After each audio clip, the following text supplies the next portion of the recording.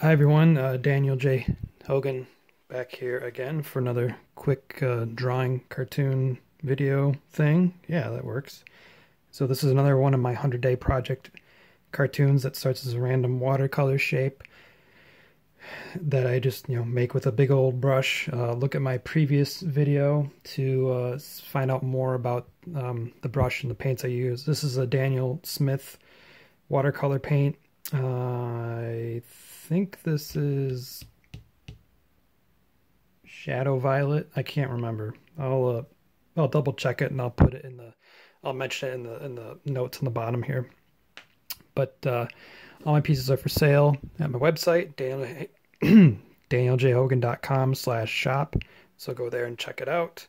And my comic Foxes and Boxes is on hiatus right now, but it's coming back in July, and that's at cloudtron.com. So I'm going to get started. As I mentioned in my last video, I've been using my new iPad Pro to kind of figure out what I'm going to do with the shape before I start drawing it out here, which has helped out a lot because it gives me a chance to kind of experiment a little more and not just go for the easiest solution, which I didn't always try to do. I did try to make the effort not to do that, especially this year.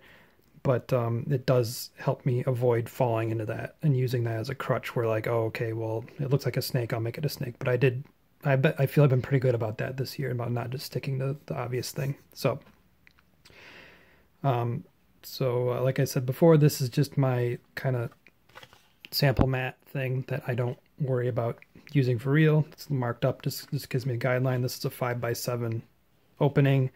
The mat itself is 8x10.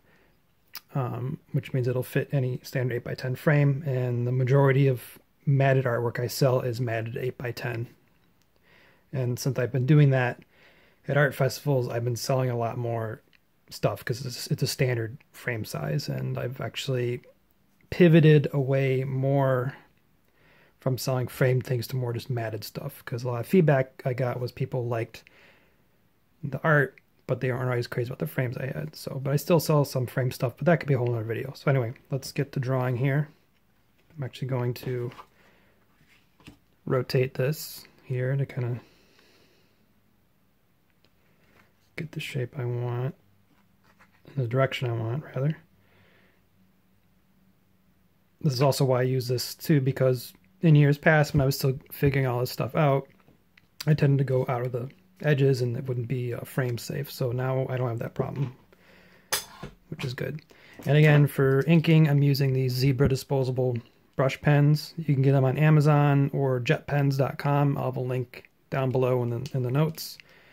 And also using some Micron pens, which you can get basically anywhere that sells art supplies, but I'll also have a link for them down in the notes. So I'm gonna get started here. What I like about these pens, as I mentioned in the last video, is they're waterproof, they're archival. Same thing for the Microns, and these kind of have a brush tip on them, which gives them a little more give and line width. So anyway, I'm going to get started here.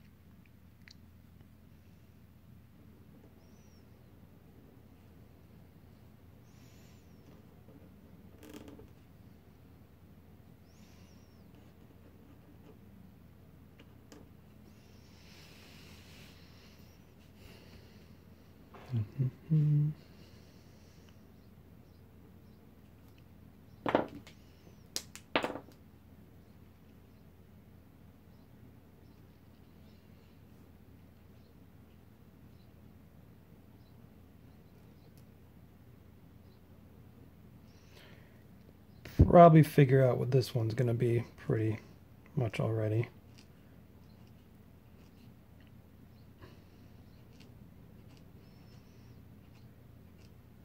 Some sort of chicken, because why not? That's a, that's kind of, actually it wasn't the first idea I had. I had about 2 or 3 other ideas based on my Procreate file, and but I kind of liked this one. I thought it was a stronger cartoony piece than the other ones I came up with.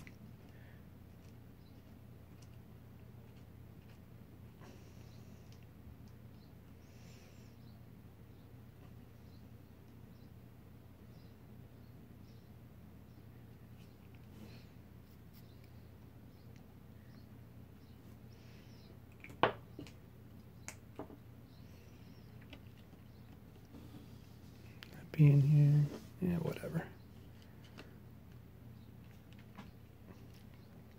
I'll make like a real sign thing or something eventually, but this will do for now. If you're wondering where I get my business cards, I get them through moo.com, moo like a cow. They do great stuff. I've been using them for years. No regrets.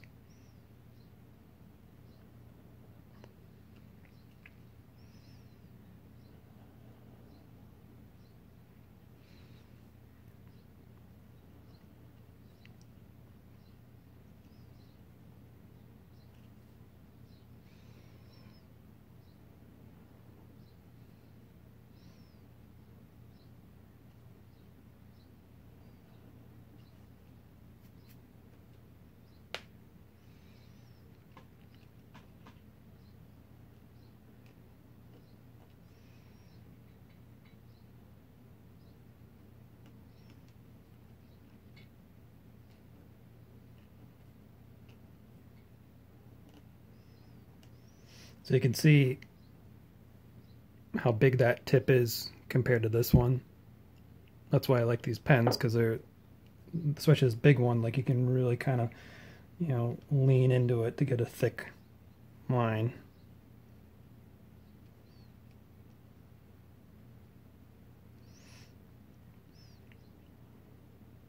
I do like line variation. It's fun.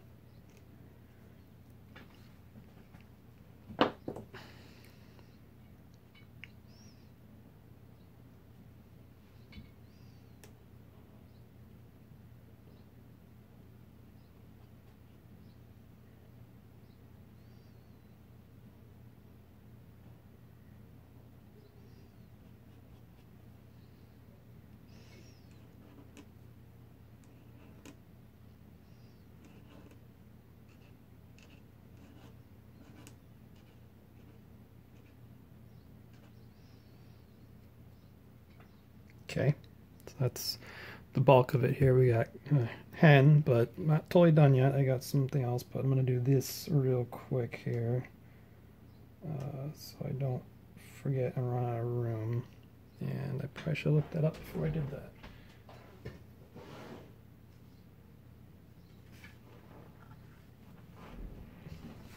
This was technically yesterday's, so I'm just referring to it. So this is day 74.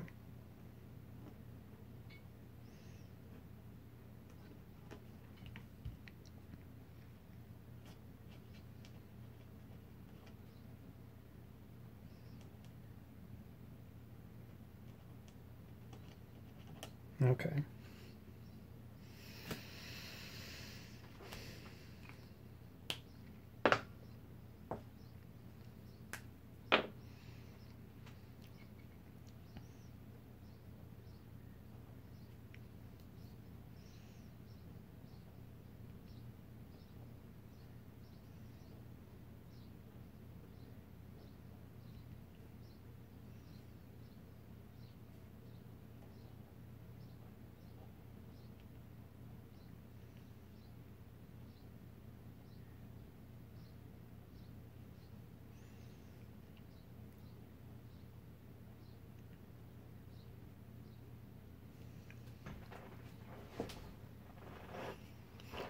So as you can see, I'm just adding little tiny baby chicks down here. Just real simple.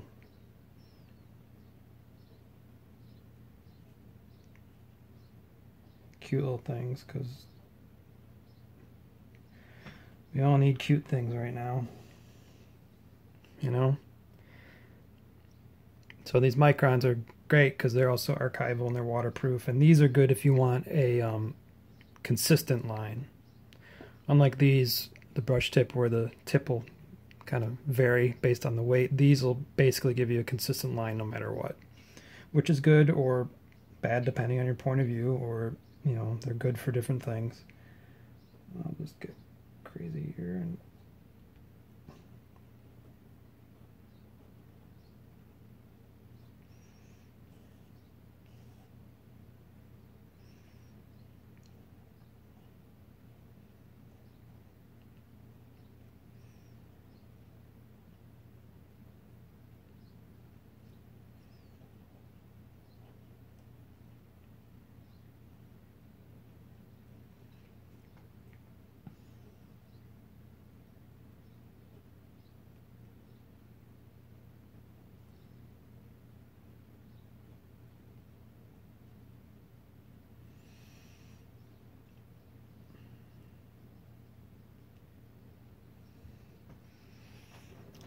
I don't know if you've ever been around baby chicks, but they're all like, they're pretty loud. But that's okay. They gotta let mama know where they are, right?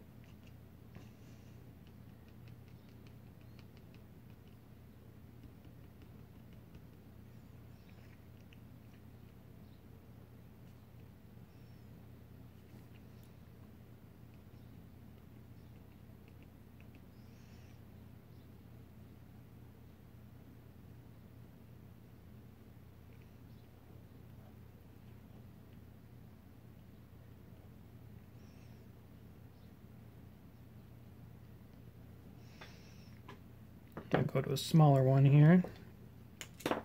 So that was 5. I'm going down to a 1. Let's get some little tiny details there.